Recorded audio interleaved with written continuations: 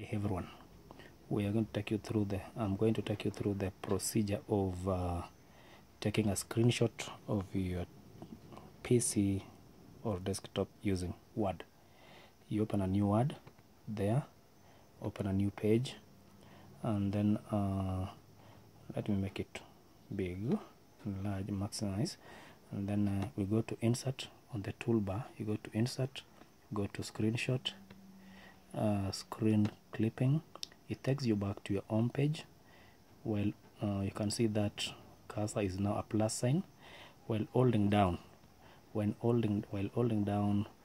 left mouse button, drag to whatever section that you want to take the screenshot and release. It comes back onto, it is now saved onto your new Word page.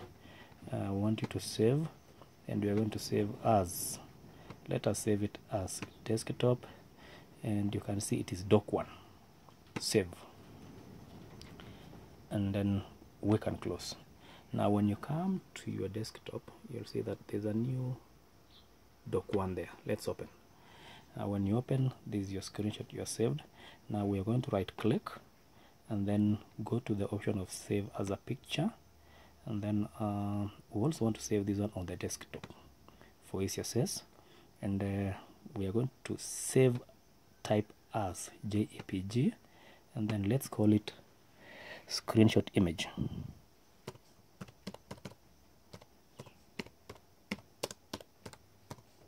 Like that. Good.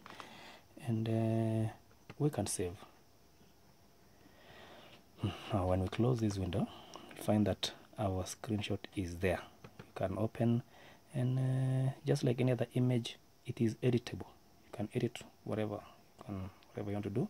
Now this format is suitable for Office 2010-2013. Thank you.